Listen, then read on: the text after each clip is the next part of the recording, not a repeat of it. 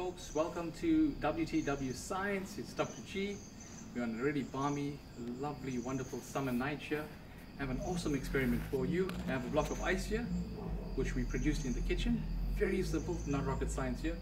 Just need a container, fill that with water, pop that in the freezer, and there you have a nice block of ice. If you don't have one of these containers, pop over to the neighbor's place. They always have one of these around. So the idea today is very simple.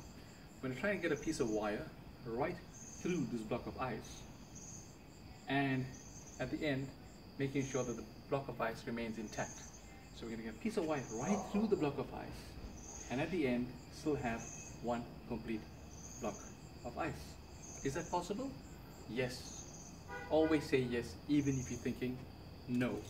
You only say no to strangers, remember that. So for this experiment to work, we're going to use gravity as an assistant, and we're going to weight the wires, and then using these dumbbells, I'm going to straddle the wire across the ice itself very gently. You've got to be very careful over here, and then it becomes a matter of a waiting game. We're back, and you'll notice something really fascinating that's taking place right now. Part of that wire is now actually embedded inside that ice.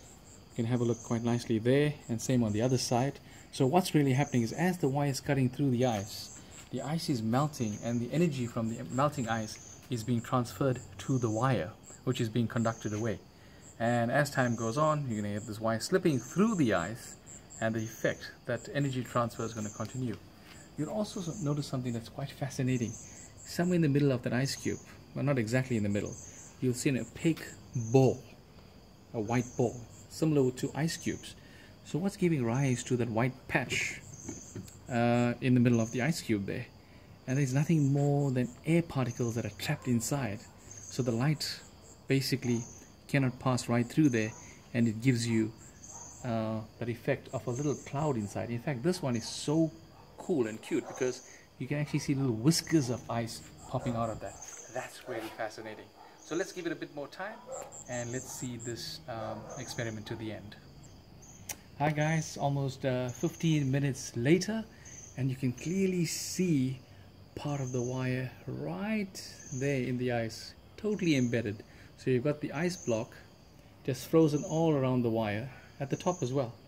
The wire is now cut right through the top and is now traveling downwards, and I'm sure within time you're going to have the wire passing right through, and this would be an awesome experiment in thermodynamics and heat transfer.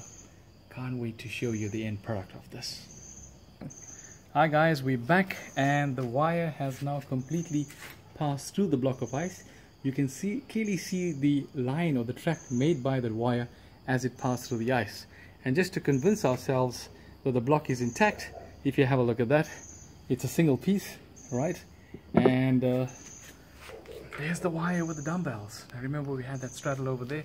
It's gone right through the ice, and the block is intact. And if you believe in the laws of physics, and there we have it. If you use copper wire, this experiment would have gone a lot quicker because copper has a better conductivity. And also, while we're the topic of water and ice, please remember to conserve water, save our planet. Hopefully you enjoyed this video and you learned something. Like, comment, subscribe. Thank you.